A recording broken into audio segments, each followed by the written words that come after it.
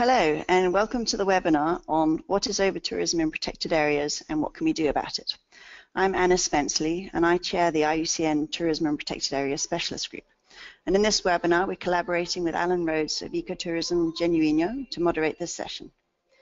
This is the 10th webinar under the 2017 webinar series of the Sustainable Tourism Programme of the 10-year framework of programs on sustainable consumption and production patterns.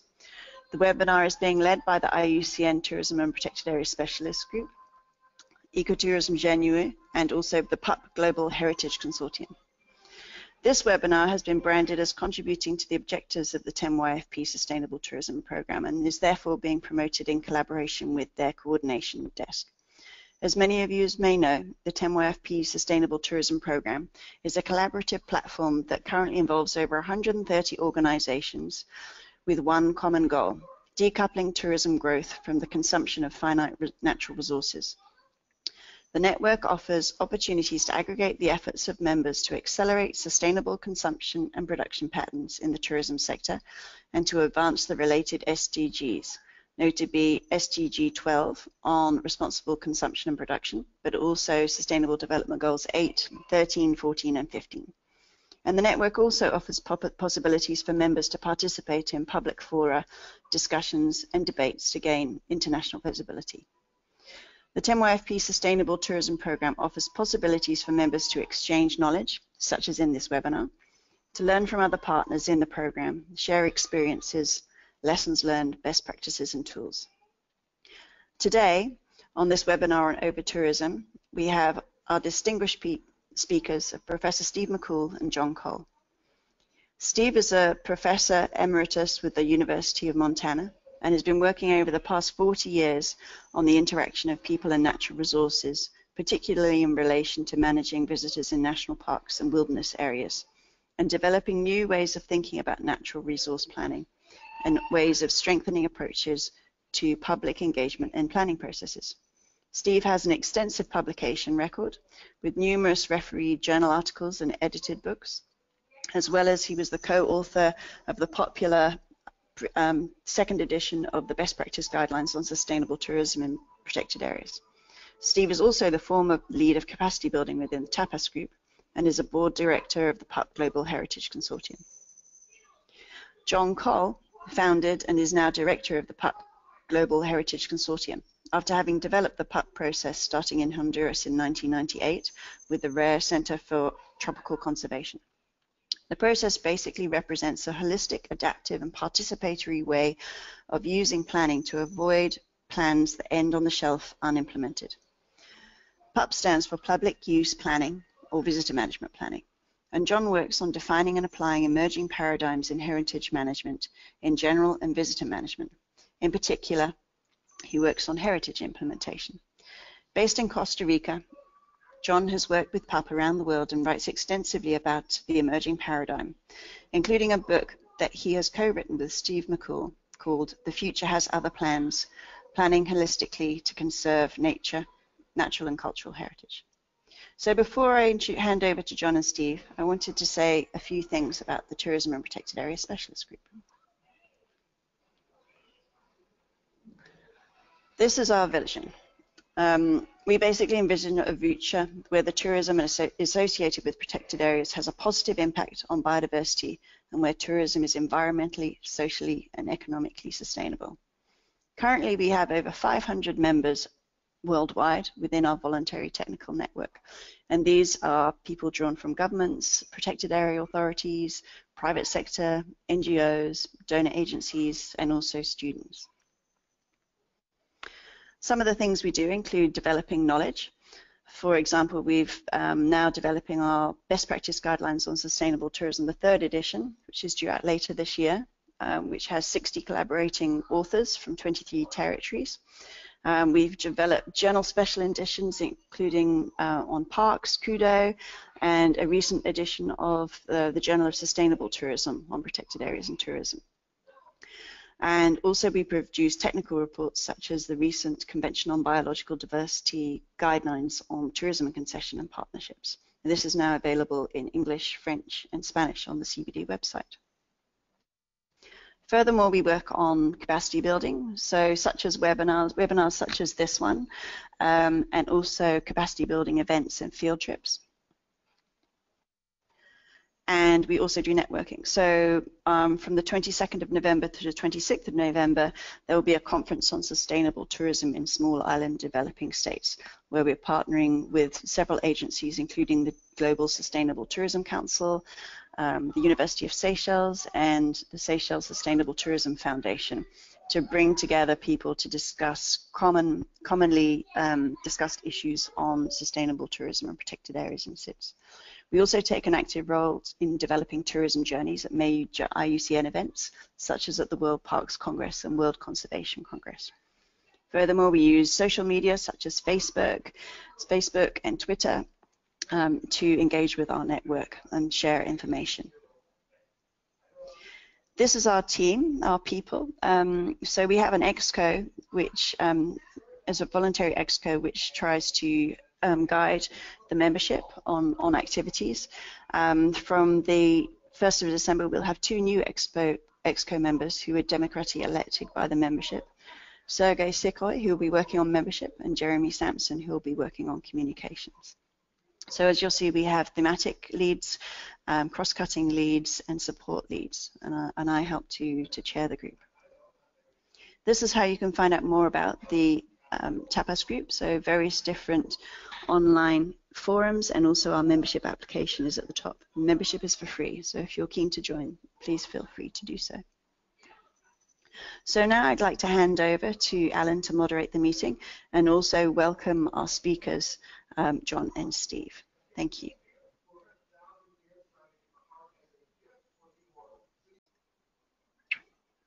The park now swarms with tens of thousands of people each day, and the season lasts almost all year, instead of 8 or 9 months as previously. Flocks of tour buses pour in from Los Angeles and Las Vegas. Instead of coming to get a sense of nature transcendent, people wait an hour or 2 in traffic just to get through the park gates. And day hikers jostle with hundreds of other people on one-lane trails eroded by overuse. Trash bins can't be emptied fast enough and overflow onto the ground. Lines of vehicles to get a first-come, first-served camping spot start forming at 4:30 or 5 a.m., and many come away empty-handed. Well, what I just read to you now is a passage from an article in Yale E360 on overtourism in U.S. national parks. Interestingly, after the article, there's many comments in a comment section. And there were numerous simplistic attributions of cause to why this park and many other parks is actually experiencing overtourism. I'm just going to read you one as an example. Randy Smith writes, "Politically correct or not, this is a fact. We were at Yosemite last week, and I'd say 75% were internationals, primarily Asians. The crowd made the experience horrible." And also in the comment section, we didn't find just explanations of why overtourism, but people gave oversimplified solutions as well. So this is another person who writes, "First, I hate to say, is to cut out foreign busloads of people. We have met many nice people from around the world, but the park should be for Americans first." Here's Randy's comment. So in fact, there's a variety of factors that likely work together to influence this perception of Asian bus tourism or foreign tourism far more than the simple one explanation that people gave. I'm just going to give you a smattering of potential variables that could be working together to influence this perception.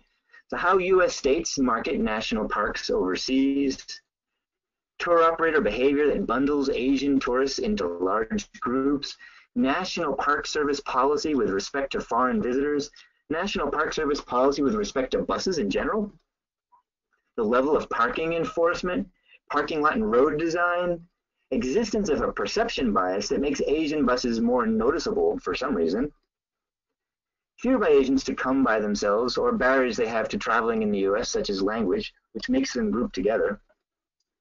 The image of the U.S. and Asia could also be an influencing factor. It might actually be that by being in groups, these bus groups are easier to manage in some cases than non-bus groups, totally opposite to the feeling in some of these comments.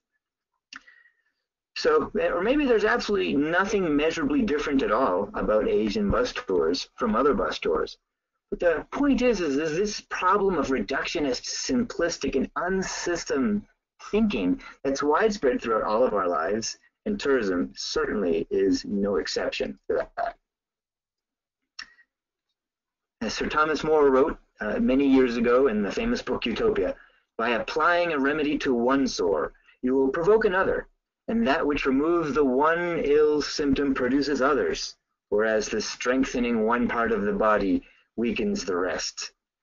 And indeed, we find in tourism that simple fixes to complex problems could work if actually the world were simple and tame, as many of us were taught in school. I certainly was.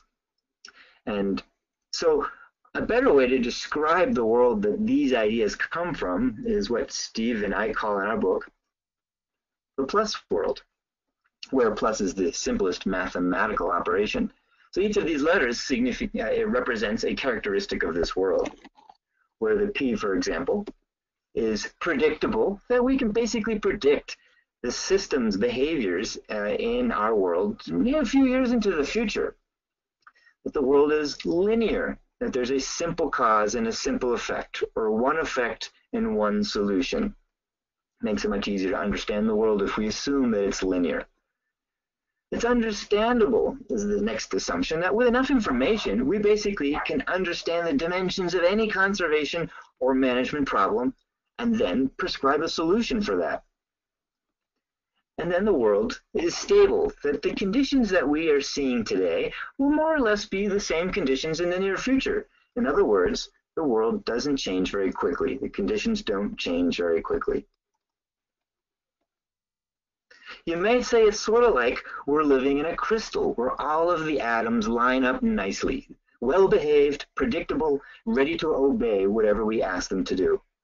But then I have to ask you guys out there in the listening audience, all 113 of you, does this sound like the world we really live in? Is our world really tame and predictable and well-behaved?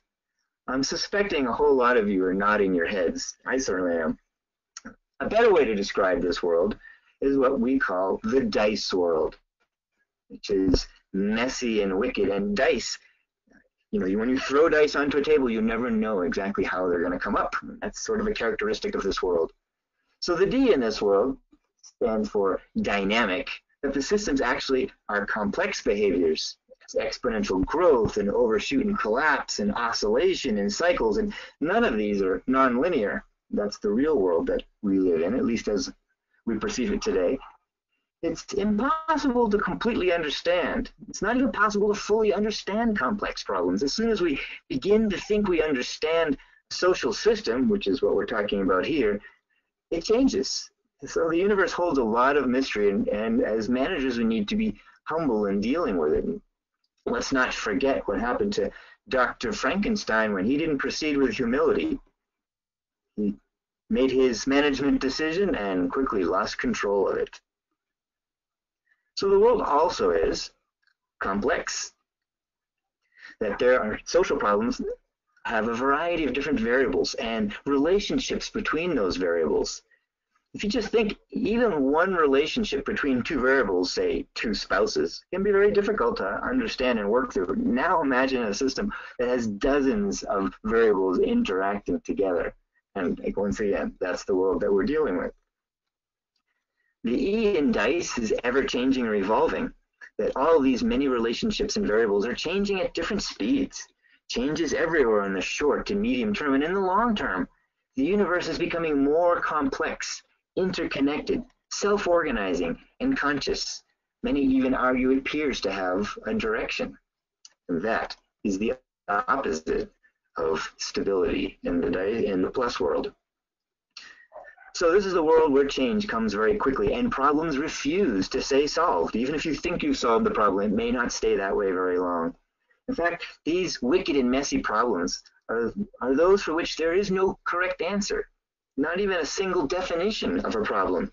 Very different from those comments we just saw from the article in E360 Yale. Wicked problems are connected to other messy problems, and for which we need new approaches to planning, or we ended up getting stuck in this dark swamp with our plans that do us no good. here in this dark swamp, solutions aren't right or wrong. They're more or less useful. So problems can be framed or defined in many different ways, as I mentioned. So tourism, or over-tourism, for example, could be seen as a capacity problem. Okay, there's not enough rangers, there's a huge maintenance backlog, there's budget cuts. Or you could see it as a population problem, as some of the commenters mentioned in the article, that there's just too many people in the world and too many tourists. It could be seen as a cultural or a behavioral problem, that the Asians mass together on buses and flood parking lots. Or it could be seen as a recreation problem, that people love their parks to death. Whatever definition or frame that you choose, though, ends up giving or yielding very different strategies or solutions and different sets of actors. So the problem then with this dice world, or the problem with dice world problems, is that since there's no way to actually simulate a complex, messy world, and we can't put Zion National Park into a laboratory and see how the different interventions affect over-tourism, we don't really know what the right answer is until the problem's actually solved. And once again, beware that problems don't stay solved forever. So I do need to make an important note that most sites in the world don't actually have an over-tourism problem. This is a point that a TAPTIS colleague, Jim Barbarek, pointed out, and thanks for that point if you're in the audience, Jim. But for those sites who do think they do have an over-tourism problem, determining if they actually have over-tourism is a moving target. All visitation, all visitors have impacts. That's just the basic principle of visitor management. So dealing with over-tourism is not simply about eliminating impacts. You can never eliminate them all. But rather it has to do with weighing positive versus negative impacts and making tough choices, tough trade-offs. The challenge is that different people give different importance to the same impact. What is over-tourism then is inherently subjective, and it's weighed heavy with values of different kinds of users and different kinds of stakeholders. So let's start off here. Steve wrote a series of mini articles for the TAPTIS group that gave birth to this webinar, and he defined over-tourism in that as a preliminary first definition, first draft definition, to be fair. And he wrote, over-tourism occurs when conditions on the ground, for example, visitor numbers, bison jams, that's when cars are blocked by bison on the road and they pile up. Visitor behavior exceed our limit of acceptable change or our ability to receive the experience we seek or management seeks to facilitate. It may also occur if conditions in communities fundamentally change its ability to function as a community as its residents desire. And it might occur when negative impacts occur that are not acceptable to the values being protected. So the key words I really want to pull out of this definition is acceptable change, that it's a very subjective matter to determine if over-tourism is occurring. So in this dice world that is changing very rapidly, and as a matter of fact, it's not just changing rapidly, the speed of change is accelerating in this world, whether it's technological or cultural or environmental. So that we see that over-tourism changes with who the stakeholder is. What's acceptable depends on different people's perspectives and their interests and their expectations. Over-tourism, for one, is not for another. For example, tour operators, concessionaires, local businesses may have a higher level of tolerance for many impacts than, say, do tourists, heritage managers, community residents, or even trampled flowers. Over-tourism changes also with the expectations about the desired experience. High density is acceptable in some places, such as some beaches, theme parks, even famous parks, depending on what people expect they're going to receive as an experience. Local communities and managers oftentimes have very different expectations of the visitor experience. Over-tourism changes also depending on the season and the month and the very days. Here we're looking at a woman who's in the Monarch Butterfly Reserve in Mexico, and when the butterfly is there, it's a peak moment, and that only happens, I should have asked Alan first, but I imagine it's no more than a couple months. And the rest of the year, visitation drops off, both by the butterflies and by the tourists. Overtourism also changes in space as visitors are displaced from one place to another, between attractions within a park or between parks within a system. They may be displaced because, well, they don't like the congestion or the policies change. So this problem displacement tends to lead to planning and trying to solve the problem, just like Thomas More said, you're trying to solve a sore on your arm in one place, and then it appears on the other place. And then you try to solve it on the other arm, and it appears on your leg. So this is the displacement, non-system way of looking at it. Overtourism can also change as management conditions change. If a manager decides to harden a site here, some of the impacts go away, like erosion, which may have been the objective, but other impacts emerge from that very change. For example, birds may move away from this higher traffic area thanks to hardening the site. Overtourism changes with visitors too. As visitors change, their behaviors change with different kinds of impacts. Sites could suffer, called depreciative behavior. You can see the graffiti on this particular sign. If, for example, other spaces for teenagers are taken away, they may move to a different part of the park and do teenager things. Or birders might become very unhappy as the site becomes popular with other kinds of visitors. Because the impacts and the evaluation of these impacts by the different users, the different stakeholders, is constantly changing, heritage managers also need a management style that's adaptive and continuous, so they can continually try to keep up with this rapid change. Obviously, having a visitor management plan that's updated every 5 or 10 years isn't going to work, nor is having a one-time magic carrying capacity number, which doesn't have the capacity itself to continuously update.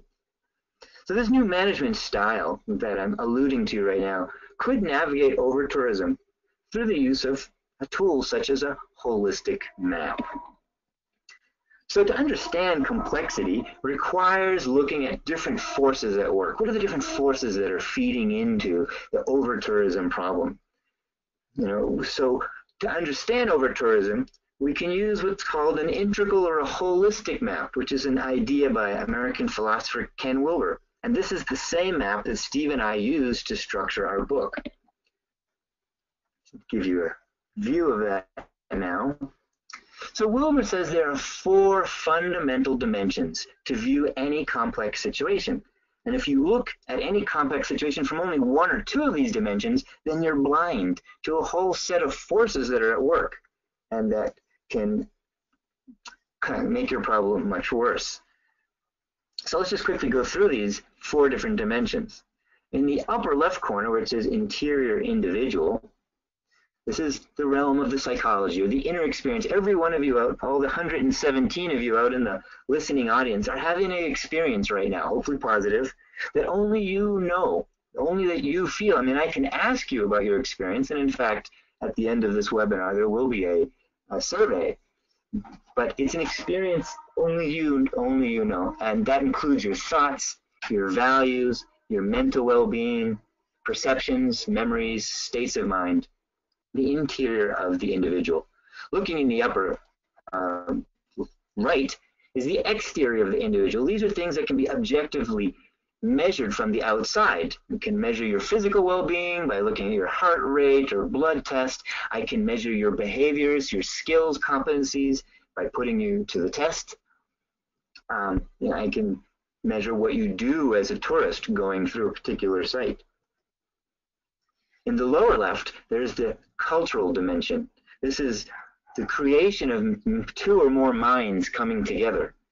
Again, referring to those 2 spouses, they have a whole culture, a series of co-created understandings between the 2 of them that everybody else in the world, in the universe, can't know or understand. I suppose they could try to join that marriage, but that might not work.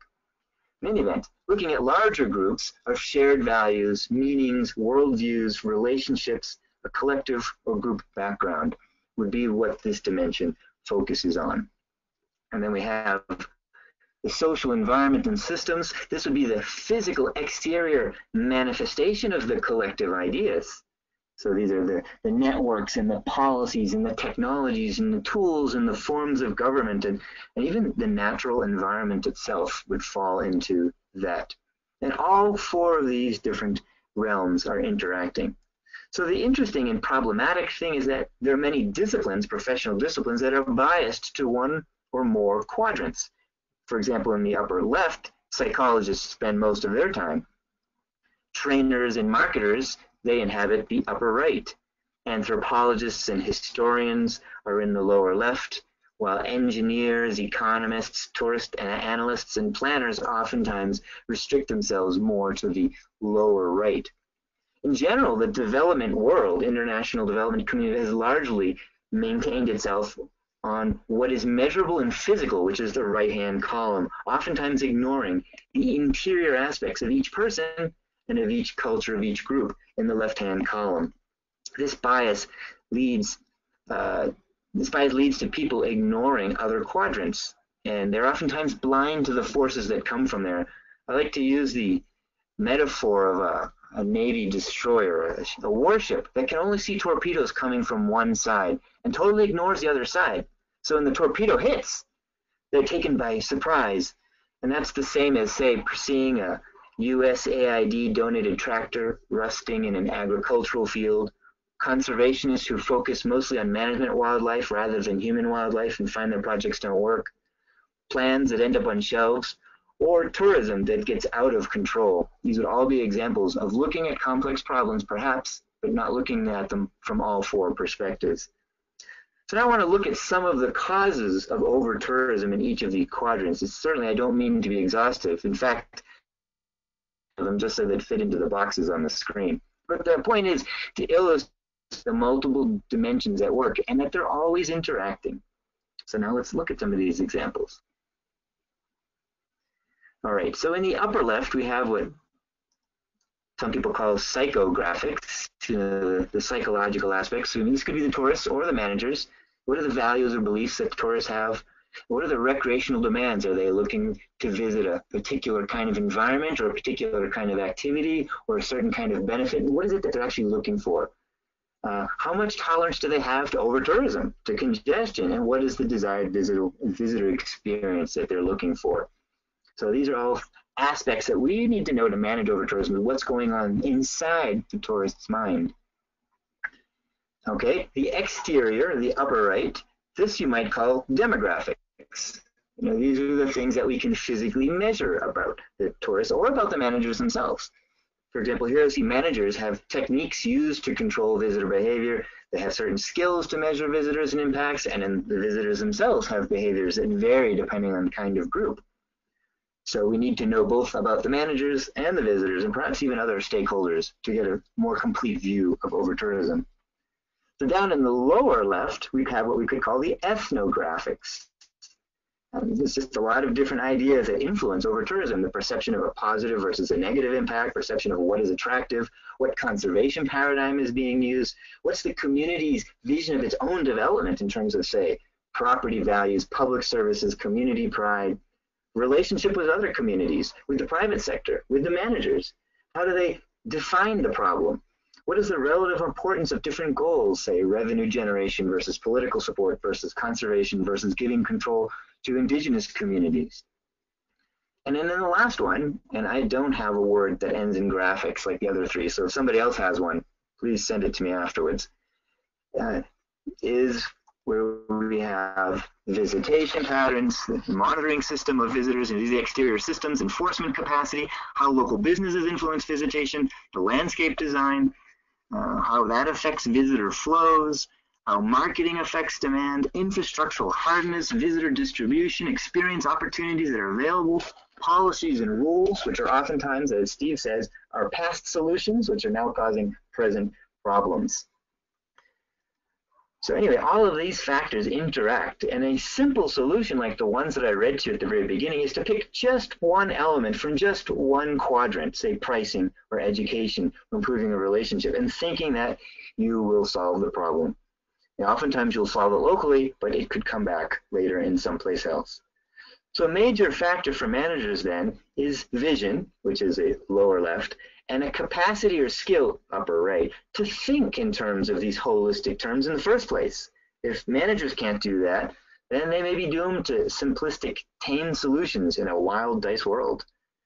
Holistic planning, as Steve and I define it in our book, requires a planning process that develops these skills among stakeholders to continuously experiment and update their tourism management plans in a manner appropriate for the DICE world. So now I would like to hand over this presentation back to Alan and to my colleague, Steve McCool. Thank you very much. First, it's a real pleasure to be here and to participate in this webinar. And I wanted to thank Thiago, who first came up with the idea of the seminar, and then Alan, Luis, Anna, Virginia, Nari for helping getting this thing going.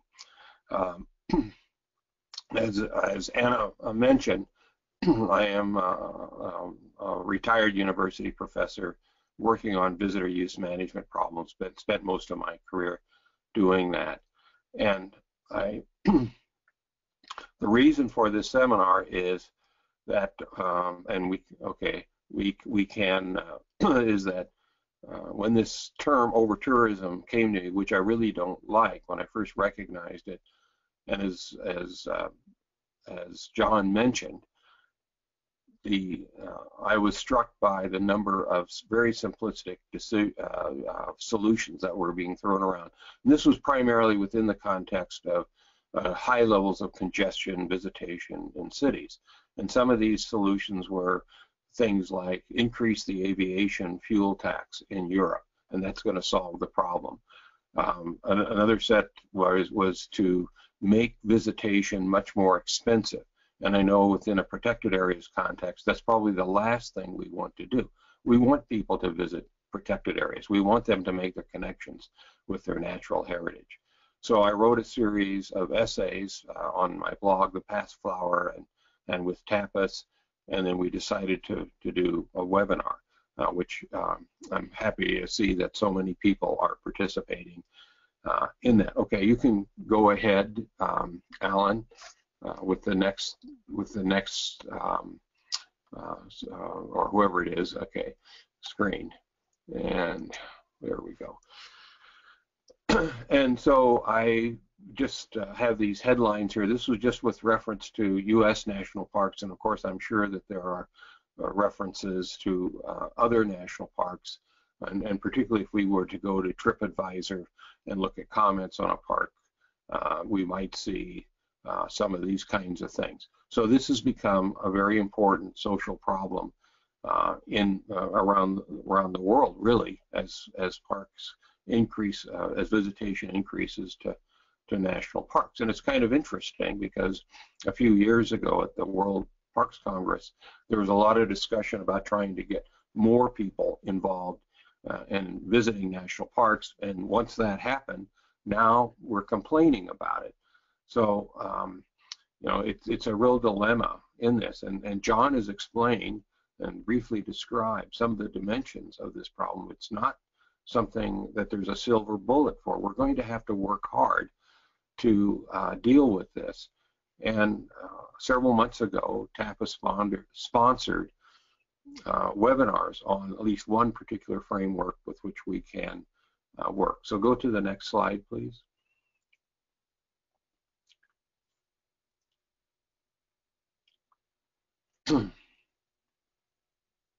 See, can you go to the next slide?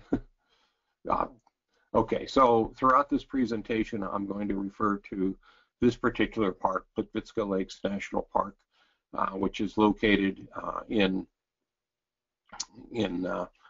Croatia. I worked there for several years with the park. It's in the process of developing revision and a new management plan, general management plan, as well as a visitor management plan.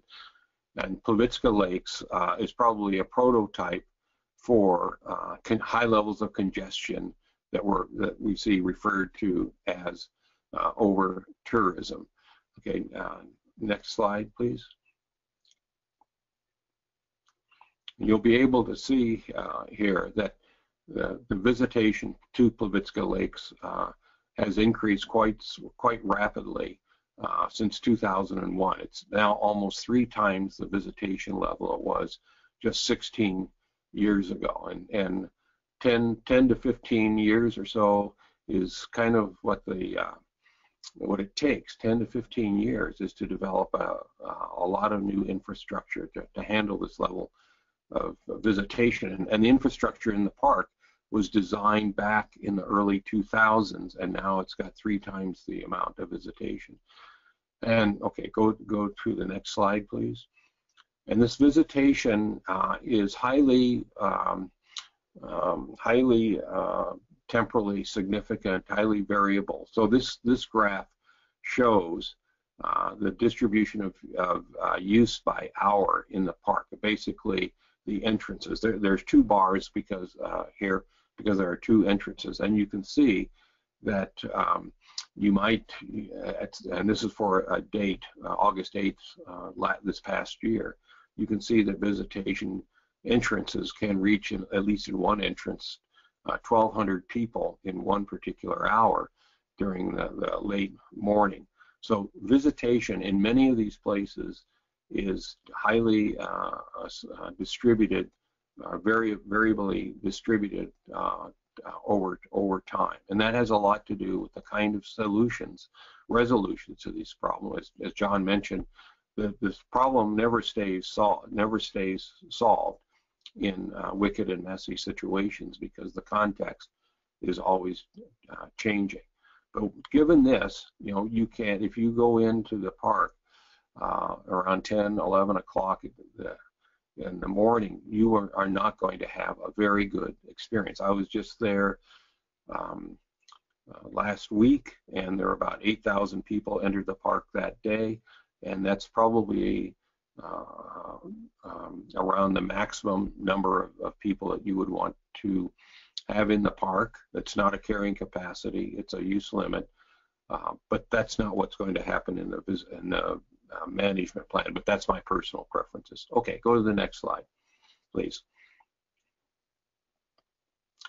So what John has talked about is kind of framing the problem. That's about the past.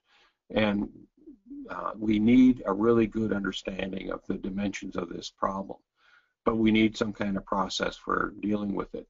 And so what I'm going to show you now are 3 simple questions. This is not really a process, but it's kind of the progression of how we need to approach dealing with such problems. So that hit the forward button, please. So we need to start asking why as our first question that we ask. And this is one thing that I saw missing and read in a lot of the presentations and discussions about over-tourism. No one ever asked the question why. We always start with the question how or what. Why don't you show the next? There we go. Show the what. So why are we doing something? Why do we have visitation? Why do we have tourism? What is our vision of a particular park? We have to start there. Unfortunately, most people now are starting with how and what. That's what they're doing is talking about raising gasoline or fuel taxes. They're talking about making a visit much more expensive. They're talking about changing marketing, but no one is really talking about the nature of the problem and then looking toward the future. What is it that we want this park for? So I'm going to briefly address each of these 3 questions. So next slide, please.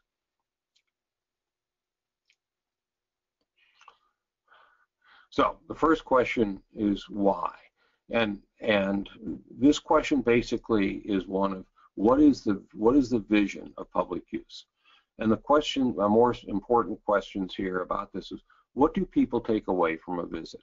Now, how many park plans have a vision that talks about what is it that people are going to take away from a visit? What is their vision? How are visitors changed and transformed when they have a visit to a park? What happens to the community?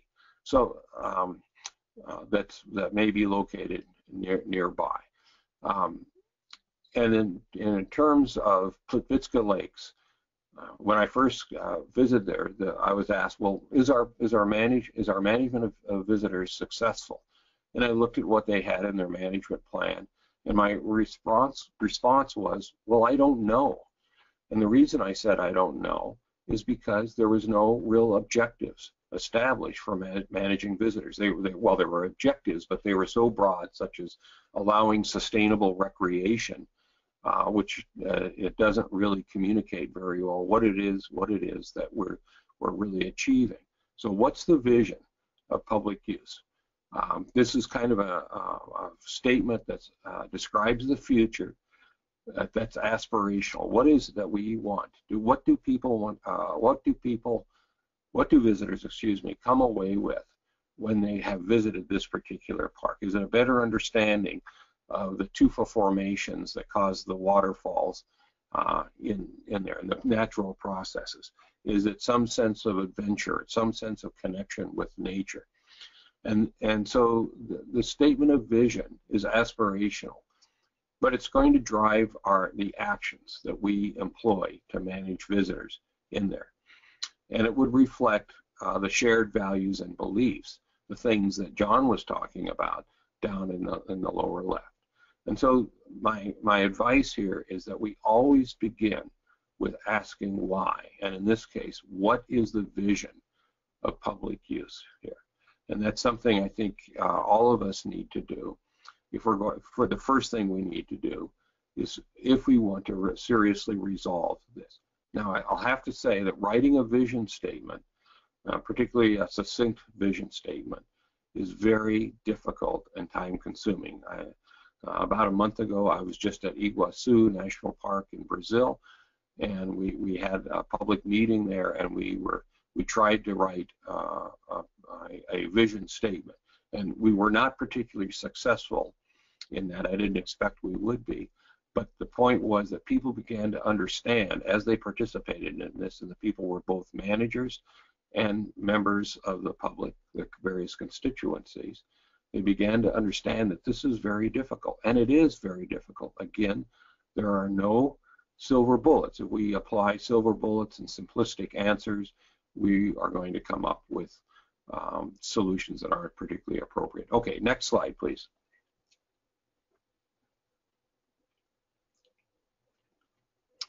So the question of how we're going to implement this vision. So we need to describe our desired experiences and settings. And address the question of what are the outcomes for visitors? Is it challenge, adventure, learning about nature, natural processes? Is it visitor cohesiveness, family cohesiveness? Is it escape, solitude? Is it something else? We need to describe the outcomes of communities, and in particular, we need, again, up in the why question, is to talk about a little bit about why, what it is that tourism should sustain. How also we zone the unit for experiences. So in the case of Plitvice Lakes, they have 5 different zones based on visitor experiences. There's other zoning that went on for biodiversity protection, but they zone for visitor experiences. And so we also have to identify indicators and standards. The principles that are operating here is that diversity in recreation or visitor opportunity is key to quality. We think about this question that John mentioned, is how much change is acceptable, how much change in the natural environment is acceptable, how much change in the social setting is acceptable. And we need to understand that many variables, and again, John alluded to this, affect the relationship between use levels and impact, biophysical and social. And just just drawing a line about how many people may visit a particular unit without really understanding these relationships, again, leads to simplistic answers, and then to probably major issues, problems, and probably inadvertently unacceptable levels of impact someplace else. And so this little saying at the bottom, it's not mine, but to every complex problem there's a simple answer, and it is wrong. Okay, so that's what we have to remember. Okay, the next slide, please.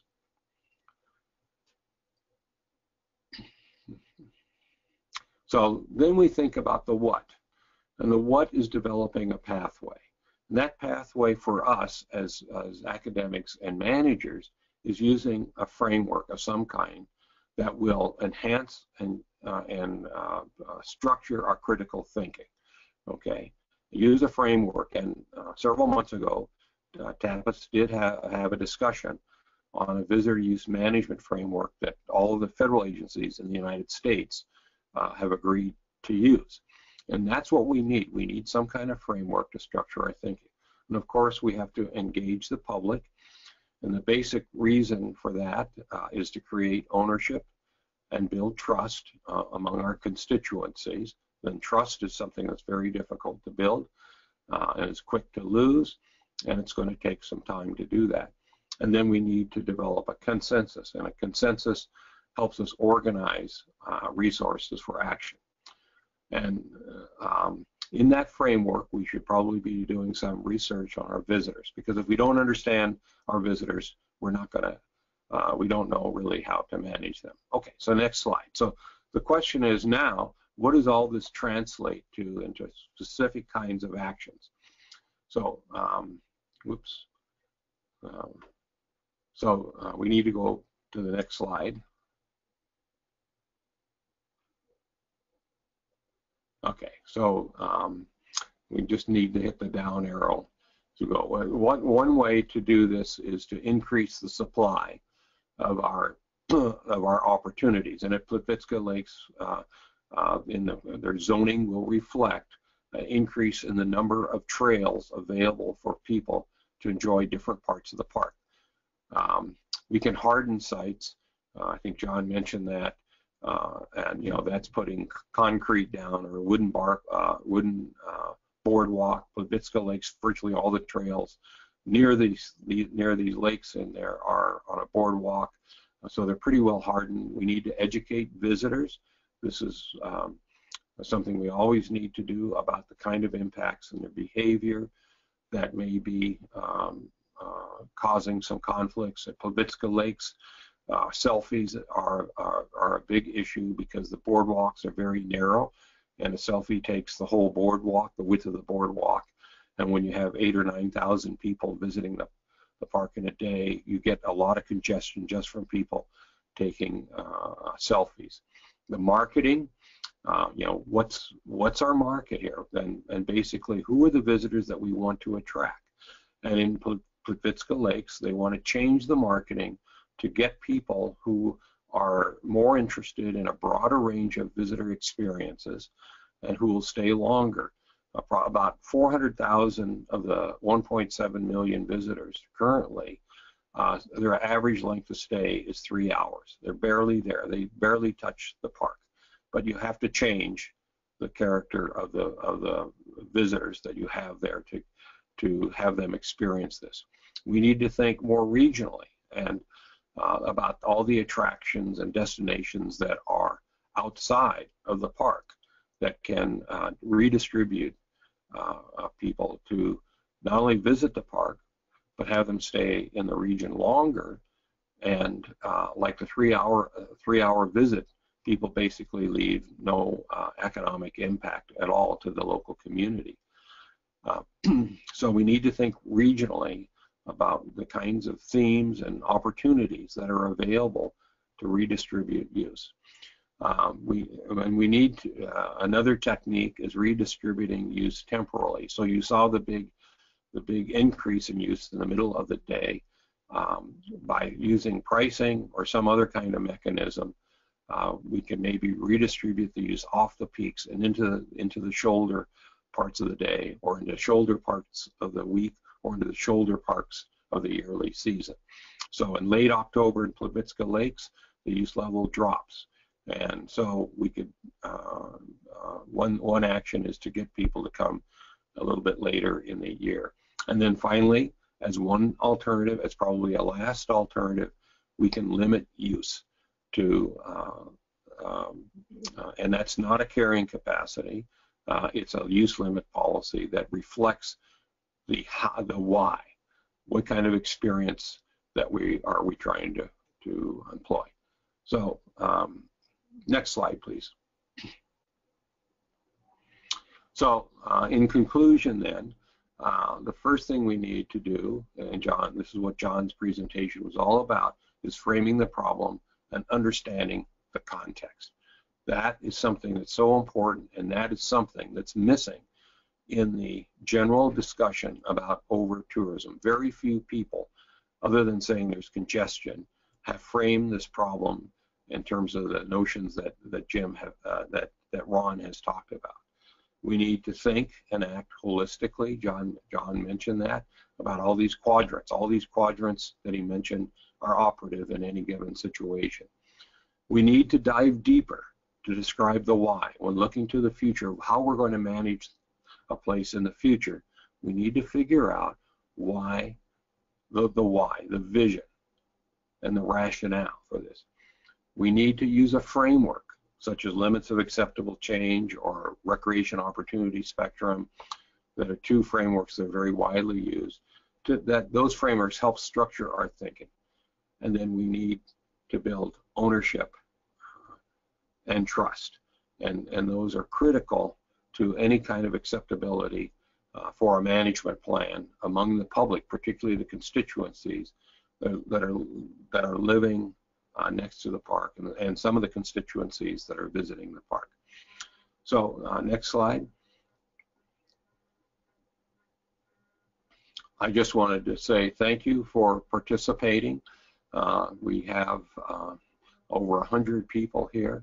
What this says to me is that we need more of these webinars, because these are serious problems that we have to address and we have to tackle, because these parks and reserves and refuges are very special places. And I'd have to leave you with a message that every child that's going to live in the future should have the right to visit these places, just as they are now, as they are better managed from now, then they should have the right to visit these places. So thank you again, and I'll turn it back to Alan or Anna.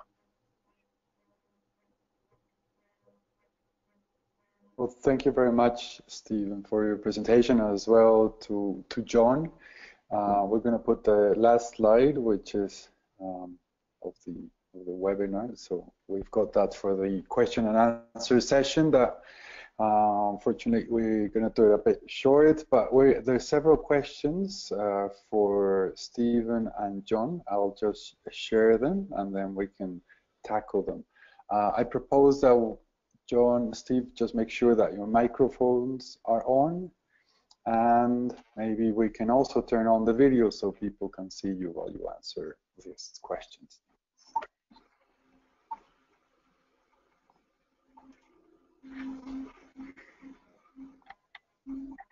Thank you very much.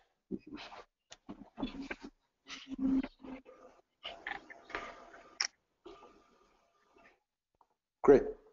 This,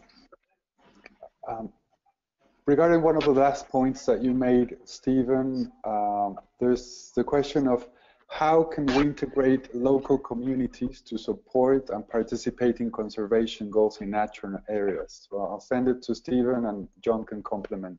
But it's this part of ownership and building trust regarding local communities around national parks, protected areas, or in some countries like in Mexico within the protected areas.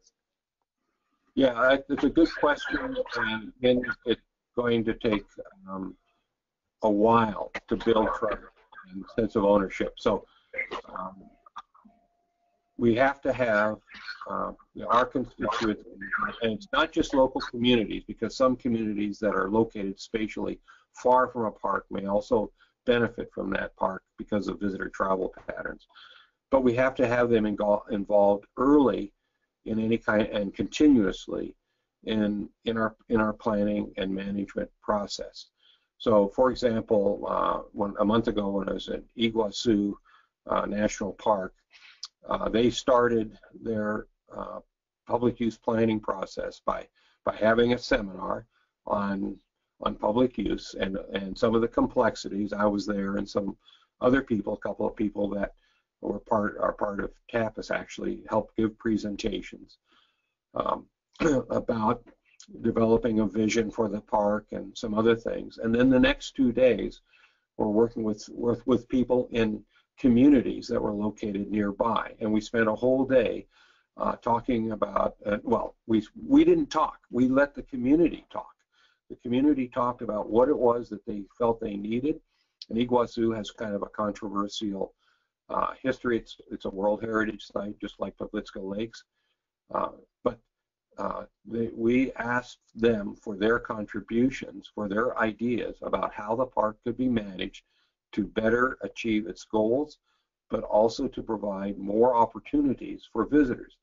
At Iguazu, the visitation pattern is very similar to Plavitska Lakes, the trend over the last 15 years. The visitation levels are almost exactly the same. However, a large part of the park has been closed to any kind of visitor use, and yet there's some spectacular places there. And so the community was asked how could they, what kinds of things could they do within the constraints of the outstanding universal values of Iguazu. What kinds of modest tourism development would they propose? And so that was the first time the communities have been actually asked to propose things rather than just react to a management plan. That was the first step in developing trust. So engagement early and continuously throughout the planning process, and I'll turn it over to John now.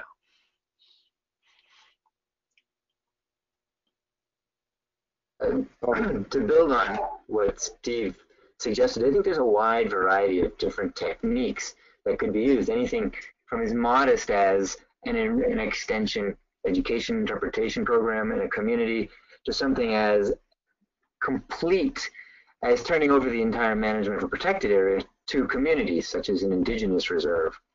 Now, most of us fall somewhere in between, but we don't know where we fall in between most of the time. So the question is, how do we find out what suite of engagement techniques we want to use, community engagement? So one way to do that is to actually have a multi-stakeholder joint fact-finding or a participatory situation analysis, where the park and several other stakeholders and communities form a committee, and they actually go out into the community to try and understand these relationships between the park and the community and the different stakeholders. And in this joint fact-finding, not only are they coming up with answers to that question, but they're coming up with a legitimate set of data. Because oftentimes, as you know, in many protected areas, there's a great lack of trust, as Steve had mentioned. So if the park says, oh, well, the community needs an environmental education program, they need to create up an advisory board to advise us, the community's like, what the heck are you talking about? That's not what we need at all. And even if it is what they need, because the park said it, they might not be regarded as a legitimate conclusion because the park created that information themselves. So yeah, leave that there to compliment Steve. Yeah, I just like to add one thing, that we need to think about what it is that we're trying to achieve when we engage the public. We need some kind of vision of that. We need some kind of objectives. Are we doing this to create a sense of ownership? Are we doing this because we need the fact finding that John has mentioned? What it is that we're trying to accomplish. And often in the past, we've just done public engagement because it was a good thing to do, and we didn't really have a good strategy about what it is that we were trying to accomplish. And I'd like to say that when we think about public engagement, we shouldn't think of it as a process separate from planning, and I think that's what John was getting at there in this joint fact-finding, that it's well integrated. The public engagement is well integrated into and running along with any kind of technical planning processes. And I often liken the ideal public engagement process to like a DNA molecule. You've all seen the double strands of a DNA molecule with connections between.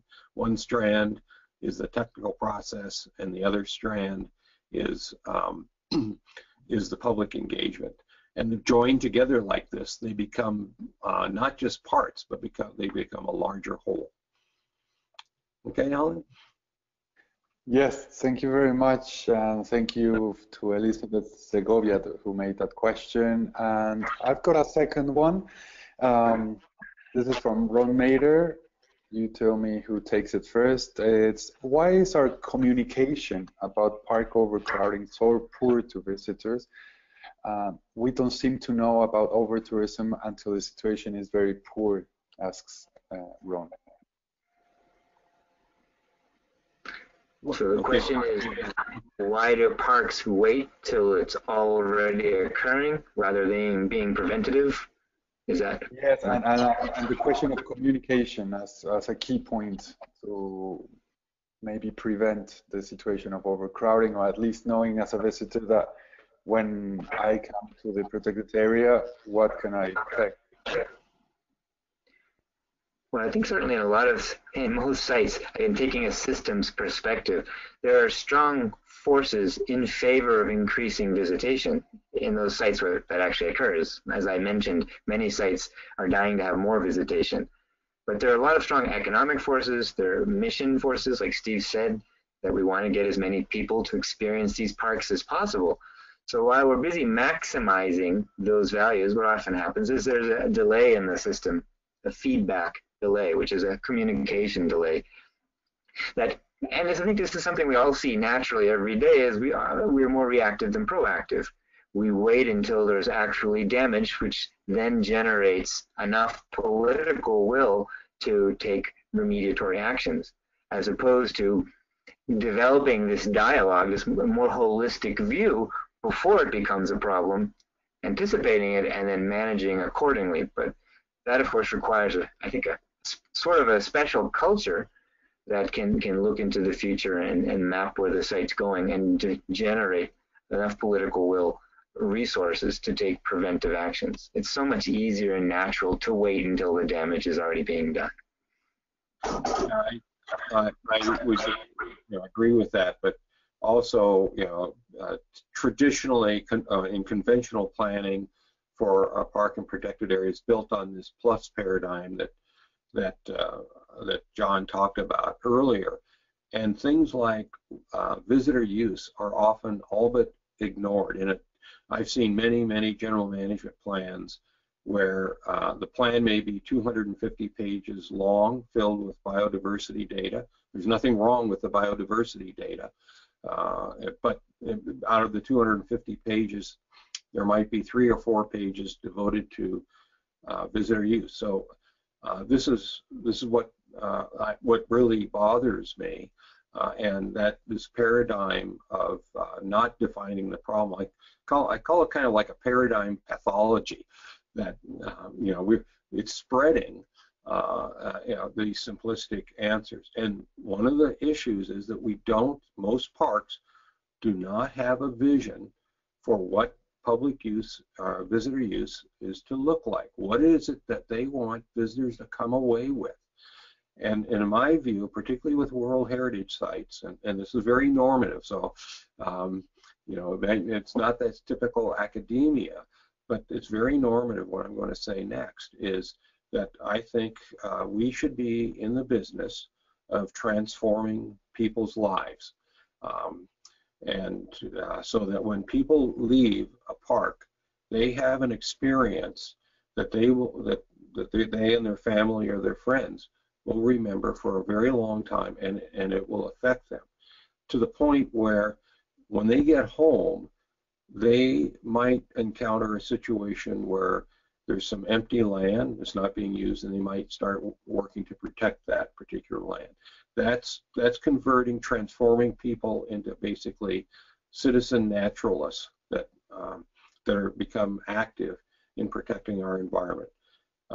Protected areas are the cornerstone of conservation, but to be the cornerstone of conservation and to have an influence, it's not just the area, the biodiversity, natural heritage within an area. It's the people that connect with that biodiversity and then take those connections home to do some other good someplace else. So again, that's a very normative kind of vision. And we don't have that in our parks, okay?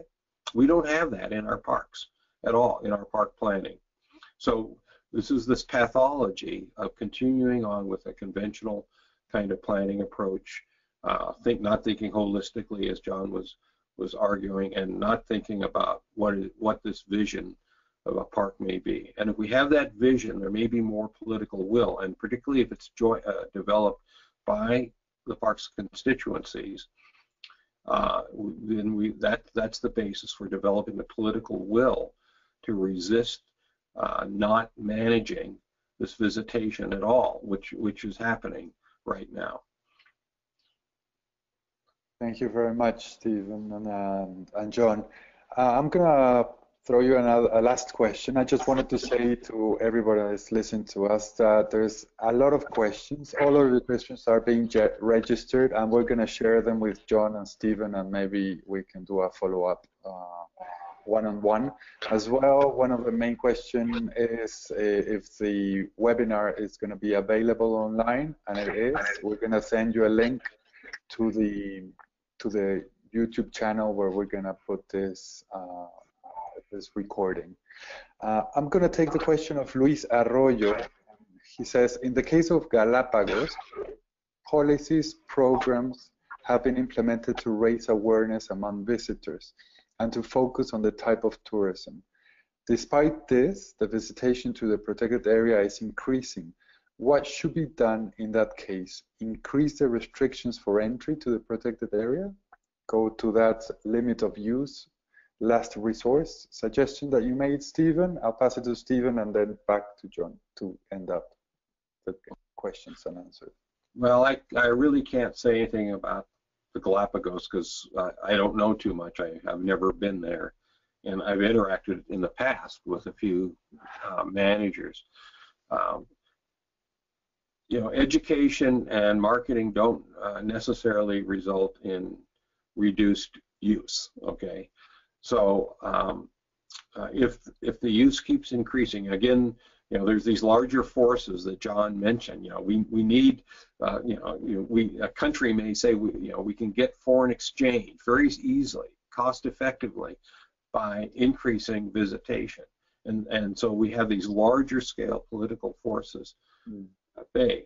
Now, if the use is increasing, the question I have is, are the conditions on the site not acceptable in terms of the kind of experience or the environmental impact? So like this photo that's on the screen right now of all these cars, I took that picture in Yellowstone last July, and basically those cars are waiting to get into one particular small trail, a hot spring, to see the hot spring. So is that condition acceptable? If I have to wait an hour sitting on the road to get in there, is that condition acceptable? And if you've tried everything else, then it's probably time to limit use. I'm not opposed to limiting use. Maybe it's a last resort, but the idea is that you thought about what your vision is, and if you and we don't have time. I have a whole lecture that deals with this, but if it isn't working, what you have now, then maybe it is time to limit use. And the question is, how are you going to limit it? And issues of efficiency and equity then begin to arise. Okay, John. Yeah, it would probably be contradictory to everything we just said in this presentation to actually try to offer a suggestion, because it would necessarily be simplistic and non-participatory. And even though, unlike Steve, I had my honeymoon in Galapagos, I cannot profess to be having thought deeply about particular issues since I don't work there. I would like to put a name to what Steve just did, because so often people, and I think in Luis Arroyo's case as well, we often think about the entire park. Should we reduce visitation? And do we limit use at the entrance? But as Steve alluded, the question oftentimes shouldn't be asked at the park level. It should be asked at particular attractions, particular sites. And then you ask, well, in Galapagos, for example, there's over a dozen different islands. Some of them probably have sub-visitation and others of them have over-visitation. So what can we do within the park? how can we harden one particular trail and reduce a big impact? So a lot of times the decision we want to ask is at a attraction by attraction or a destination, a site by site, rather than the entire park, which is much easier, but again, is overgeneralizing to ask if we should limit visitation to the whole park. And it might be the right scale. In the case of Galapagos, I don't know. Yeah, that's a good notion, John. You know, again, use is highly variable spatially and temporally. So in some cases, it just might be that you limit use in a particular place. At Plevitska Lakes, I think Plevitska Lakes is 20,000 or 60,000 hectares. I can't remember the exact size, but all the use occurs on about 1,000 hectares. So that's where you would want to limit it. Maybe you don't limit it in some place and in other places. Okay. Great. Well, thank you very much. And I'm opening the microphone to Anna Spenceley as well to see if we start having closing remarks, and thanking everybody for the possibility of creating or organizing this webinar, for the participation of Stephen and John. Thank you very much for your support for the Tapas Group initiative of webinars, as well as to the Sustainable Tourism Programme and to the PUP Consortium of Global Heritage. Thank you very much. I'll pass it to you if you want to say some final remarks, Stephen and John.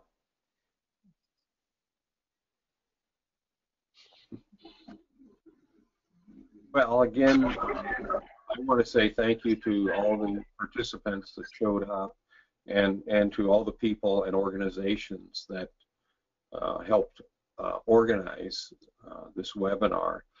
And then, you know, more substantively, to recognize that simplistic answers just aren't going to work. And you know, we always have this drive for simplicity, but unless we understand the complexity behind it, the simple answers are probably not going to work.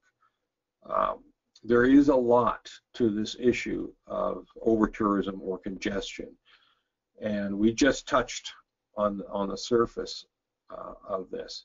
And so I'm hoping and suggesting maybe we can do more webinars once we see what these questions are. Maybe we can form some webinars around specific questions and issues that people have raised. So again, thank you very much for participating. Okay, John. The world is changing really fast, and the change is actually accelerating. And to semi-quote my colleague here, Steve, decades ago, managers, governments used to be able to unilaterally implement their plans. Today, while they still retain the power to create their plans, they no longer can implement them. Problems are much more complex. There are many more voices in the democratic arena demanding different values of the sites. There's fewer resources and time to execute their plans. So necessarily, parks, all kinds of heritage areas, need to involve their community stakeholders, not because it's the correct thing to do, but it's because it's necessary. They need resources from those communities, whether it be political support, man and woman power, financial donations, in order to get these plans implemented, including how to deal with overtourism. Communities, of course, won't commit to making these contributions if they don't see their ideas and their efforts reflected in the processes and in the plans that come out. So in order for that to happen, then parks need to share more of the decision-making power. Traditionally, it's been plans are technical documents, and only technically qualified folks can actually make the decisions. And even once some of that power is shared, communities oftentimes need additional skill sets to participate actively and constructively in that planning process, whether it be conflict management or dialogue or building trust.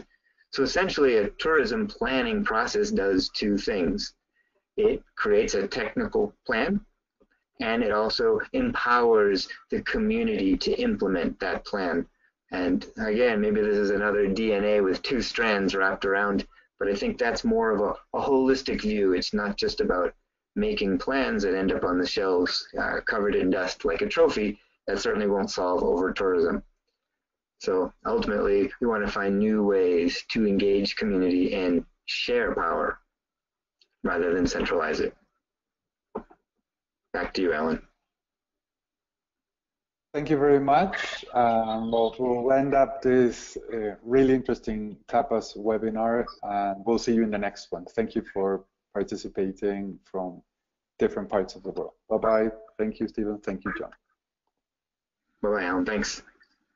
And to tapas.